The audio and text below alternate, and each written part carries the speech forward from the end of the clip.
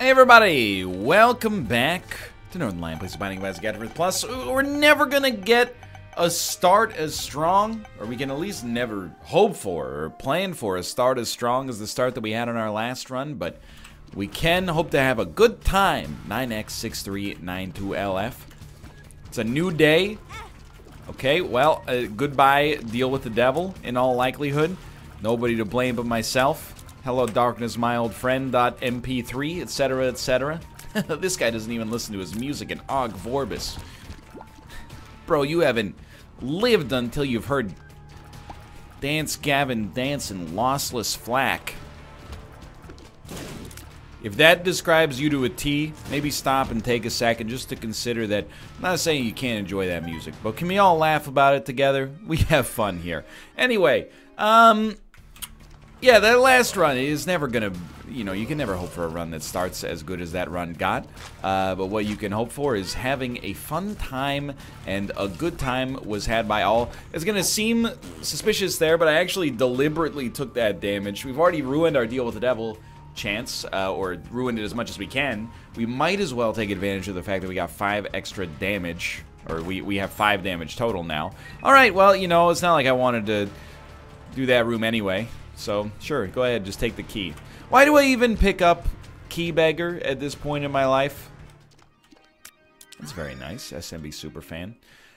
Mostly for the tiers and I guess a little bit for the speed upgrade as well. We don't want karma, I'm happy with where we're at. It's a new day, had a nice dinner last night with Kate's parents for Kate's mom's birthday.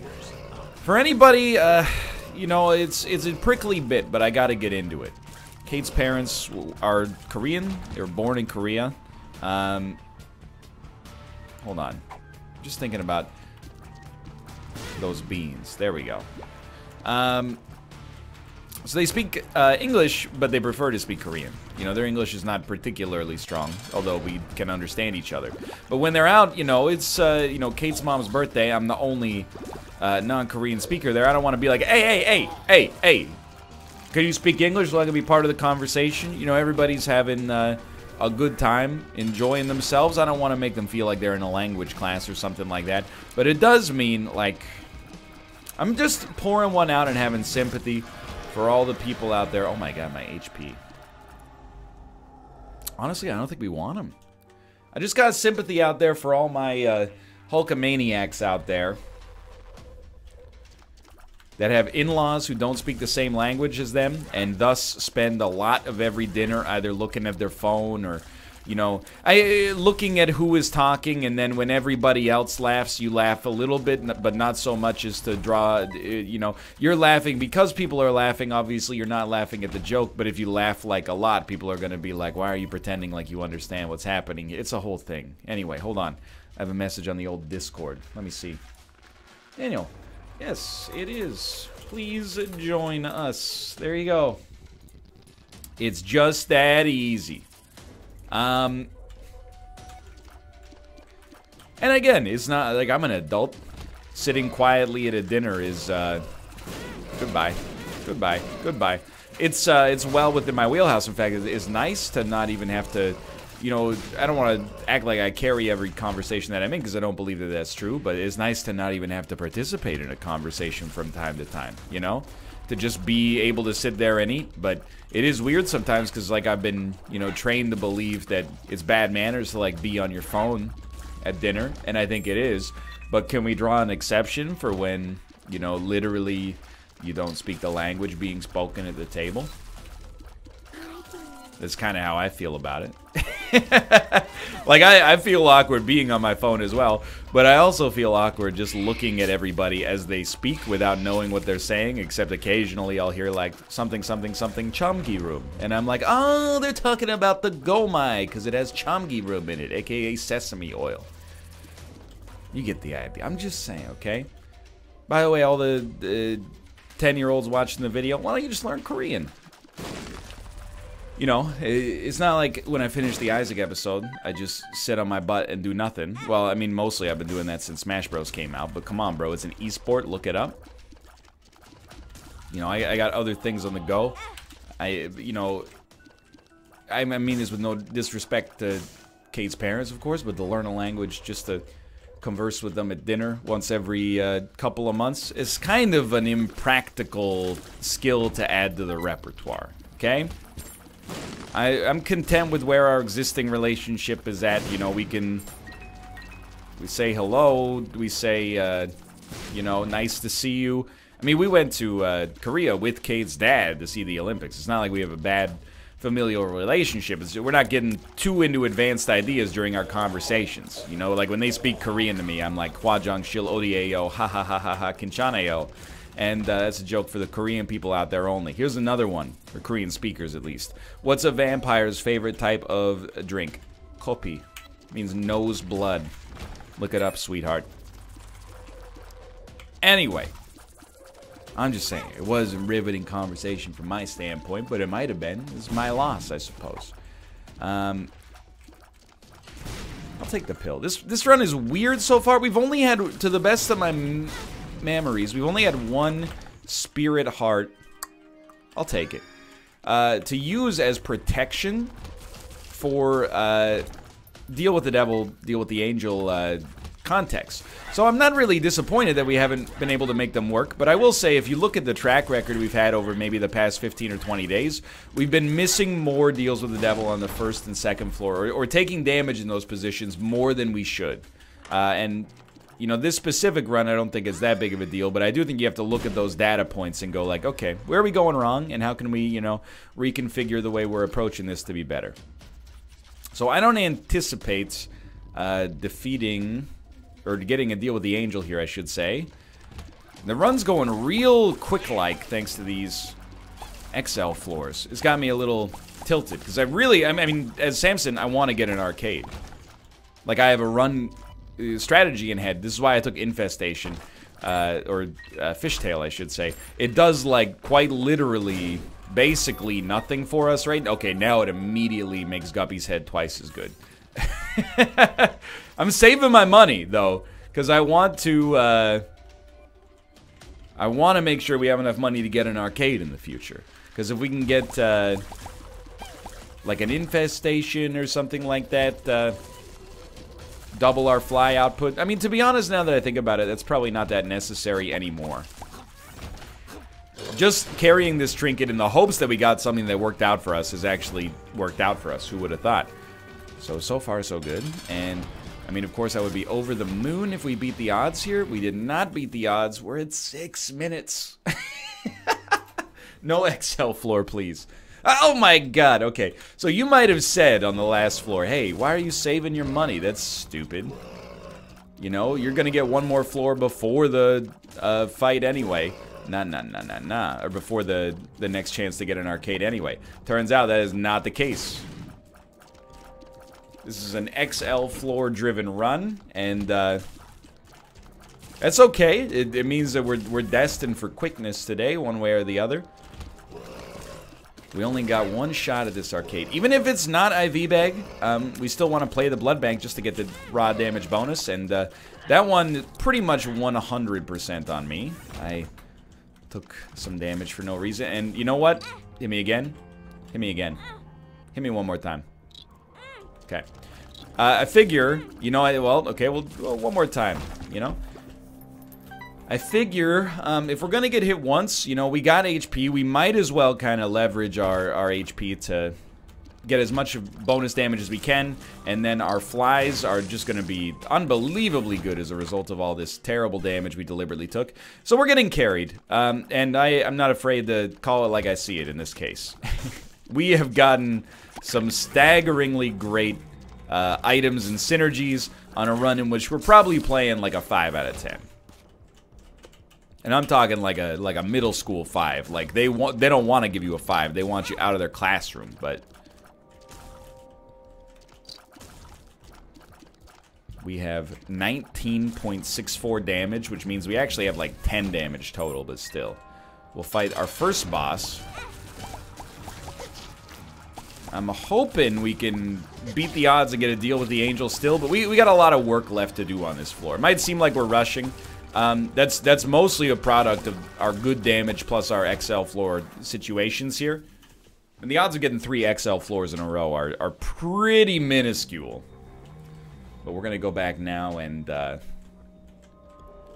like an 18% chance of a deal with the angel. That's not bad. And truth be told, just because we skipped one deal with the devil, we shouldn't be fixated on deals with the angel. I mean, we have 8 HP because the game has been so unbelievably merciful. I'm happy that, you know, the game is being very kind to us now. I'm not saying, you know, it was unkind to us recently. We've had pretty much just been rolling. I mean, the fact that even though we lost on that last keeper run, the fact that it had the chance to get to where it was going is indicative of the fact that the game's meeting us halfway. Or more. Those keys belong to me. The key is mine. I'm sorry that you seem to be okay, you get the idea. It's pop music from the 1990s. That's on the Now That I Call Music CD that I actually own. I did want to give a big congratulations. We've talked about Now That's What I Call Music a few times in the recent past. They recently hit a major milestone and hit Now That's What I Call Music 69. You know, there were those who said it couldn't be done, and here they are. 13 years later, having released 9 CDs a week to get to that vaunted number. Hey, they hit it faster than Square Enix got there with Final Fantasy. You know, I remember as a kid in like the year 2003, I'd be reading official PlayStation magazine. Yeah, that's right, I had a subscription to the Demo Disc magazine. I was living it up. That's the suburban lifestyle. Little disposable income. 35 bucks a year for journalism. It's called the Washington Post. Look it up, sweetheart. Anyway, sure, I'll take this. We got the speed to burn.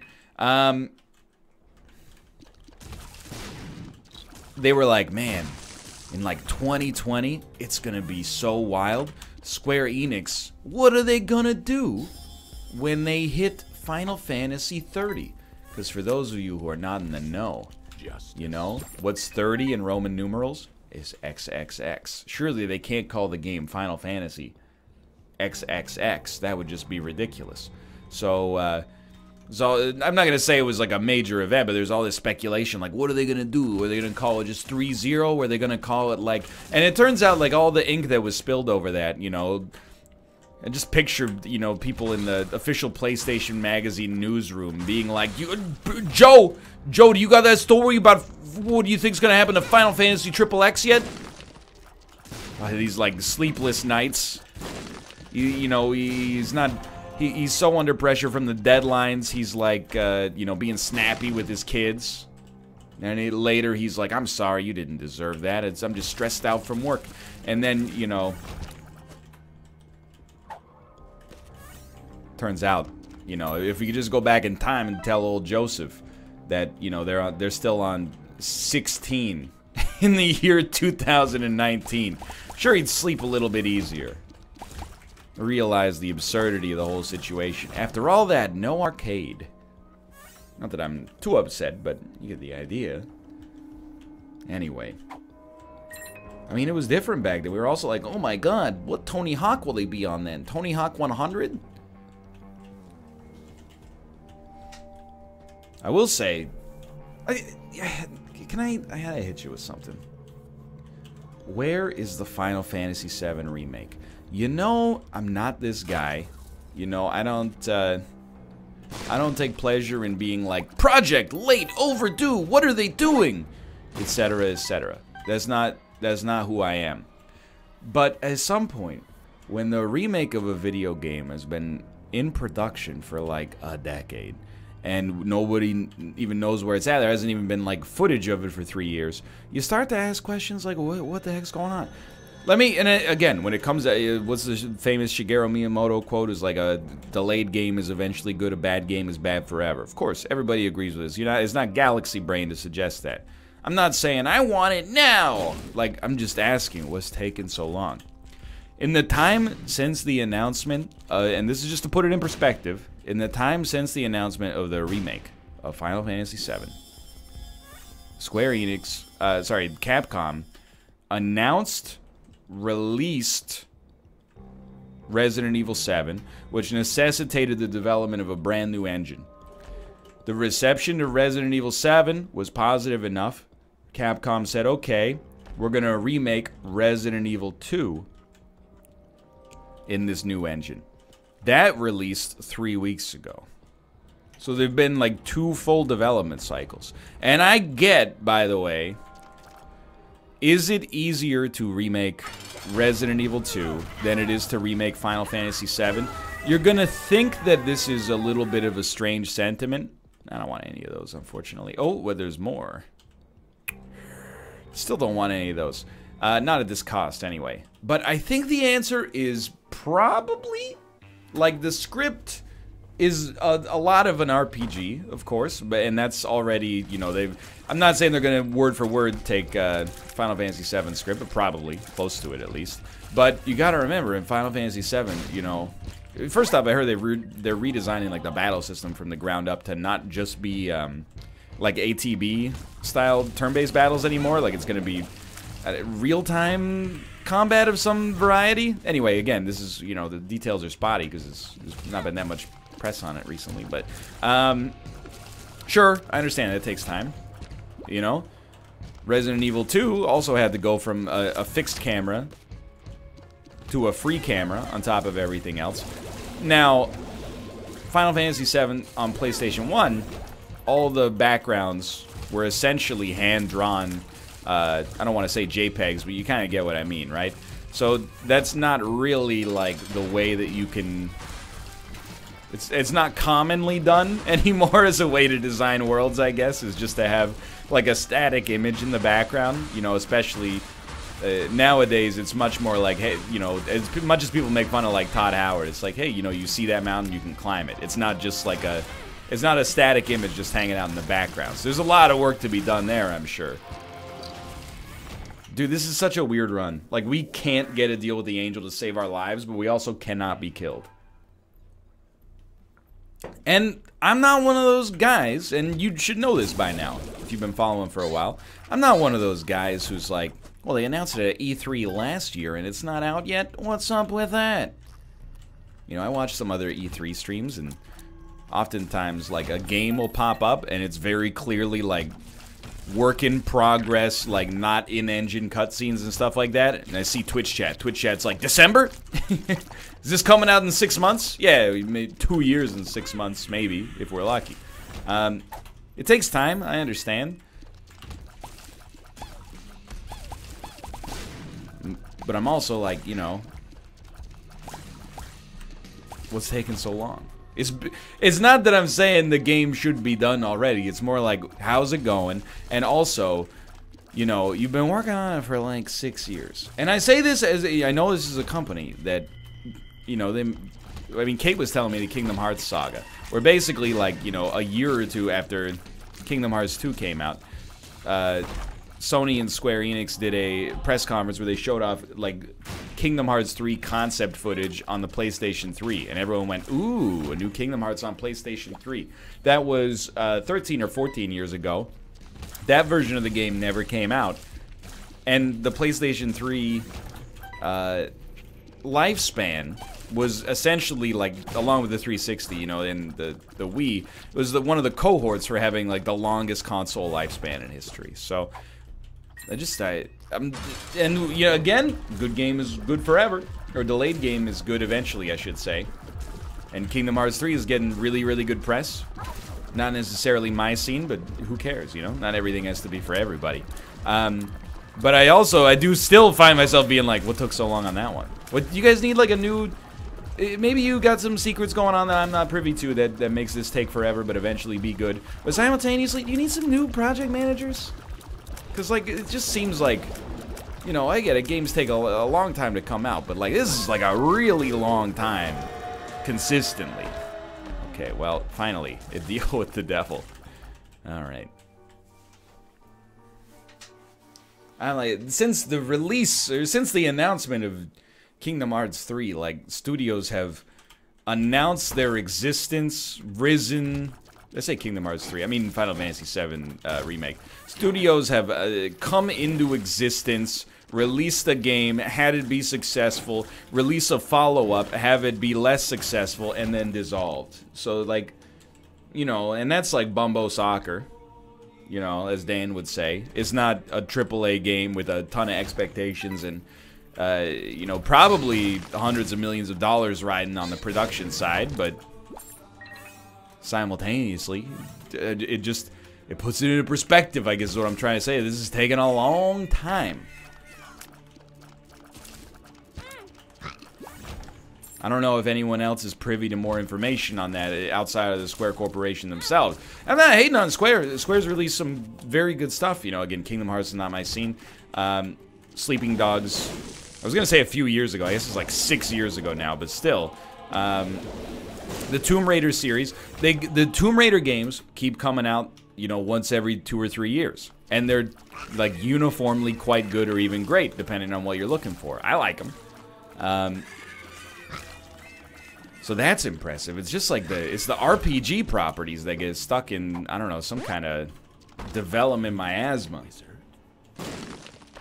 And I'm not privy to that side of it. I'm just bringing it. It's just interesting to me. I'm not necessarily shaming the company for working slowly. In the end, who cares? Like, you know, it's... You know how long it took between Mad Max movies? Fury Road came out, it ruled. In hindsight, you know, how many people were like, oh, I wish Fury Road came out 4 years earlier. Who cares, you know? When you get the movie, is good, but... It's just surprising, is all I'm saying. I gotta talk a little bit. If this is gonna be a gamer episode, I gotta talk a little bit about cynicism, okay?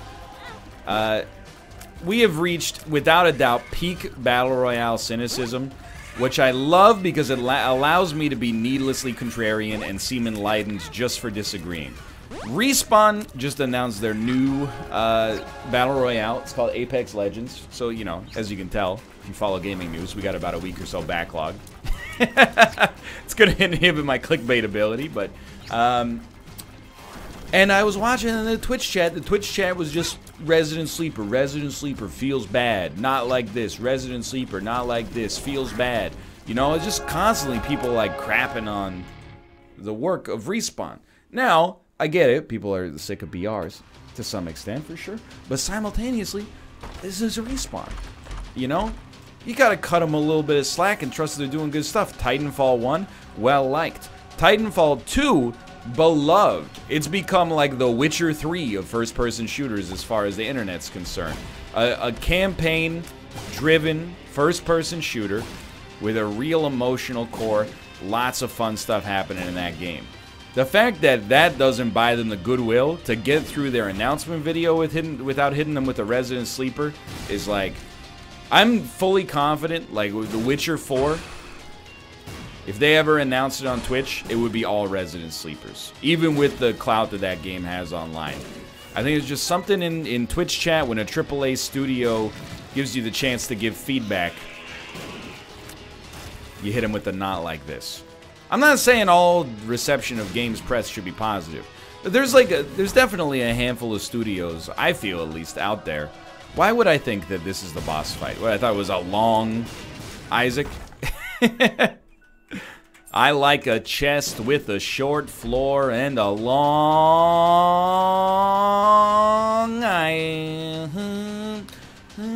Anyway, Respawn's got to be one. I always felt Titanfall 1 was one of the... It got jobbed, dude. The Titanfall 1 is responsible for probably like 5% of cynicism that I have related to the gaming industry. The game was wonderful, unique, mechanically interesting, and the beta was a ton of fun. And then when it came out, you know, it didn't have a campaign. And a lot of people were like, it doesn't have a campaign, no buy. And I was like, well, it has the potential to be like the most revolutionary multiplayer shooter of all time. Like, the shell is already built and it's wonderful. I feel like it's specifically the game that a lot of people have asked for. You know, it is meaningful vehicular combat, solid first-person shooter mechanics. But they're like, man, if the robot doesn't make me cry, I'm not gonna buy it. So then Titanfall 1 was kind of like a player base ran out relatively quickly. At least the player base of casuals, which is what any game needs to survive, because, you know, people like me need somebody to kill and be killed by. Instead of just logging in and getting, you know, destroyed by X-Tribes professionals. Titanfall 2 was like, again, one of the great jobs in video game history. I haven't played it, and you know, because the reception of Titanfall 1, to some extent, left kind of a bad taste in my mouth. But I watched people play through the campaign. The campaign was lovely. The game was well respected. Didn't sell that well because they released it in competition with, you know, the other AAA franchises in the holiday season. It kind of like stopped it before it even had a chance to take off. So I think Respawn deserves credit. Dude, this run ended before I could even do anything. It was a fun run. Very fast. For now, thanks for watching. Hope you've enjoyed it. If you did, click the like button. Helps out a great deal. And of course, subscribe if you want to see more in the future. For now, thanks for watching, and I will see you next time. See you.